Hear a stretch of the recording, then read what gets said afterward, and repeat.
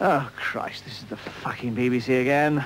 And now, from the depths of syphilis, see if you can stand this crap. Hi everyone, we've got the music if you've got the time. It's Top of the Pops, here's the chance and the dooley. Doesn't it make you sick?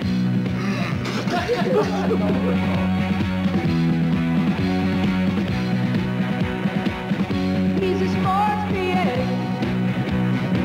He's really badly paid. He's always rude to you. He's got a low IQ, cause he's a sports PA. So if you see him all alone one night, walk up to him discreetly, don't be sick. And if he replies with words that don't make sense, it may be just because he's thick.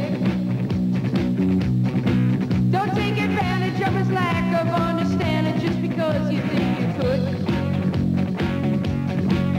Treat him right, treat him good, kick him round and make him feel the way he should. Cause he's a sports PA. His program's never okay. His breath continually stinks. He never buys the drinks cause he's a sports PA. Right, that's it, lads. Up the bar, except for BT editor. He's a sports PA. He edits match of the day. And you should see him swear when it falls off the air, cause he's a sports PA. Yeah, you're fucking fuck off. So if you should happen to be out one night and someone asks you why you feel so low with My poor sod's anything planned, just remember he's like the other guys. He may not want them all to know. Good afternoon, everybody. I'm a new sports PA. Though he may need more edit time, he never wants to stand in line the way they would. Last time I worked on boxing.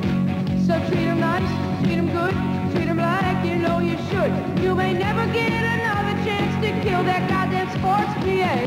Trying to get the PA killed. His deadline's never made.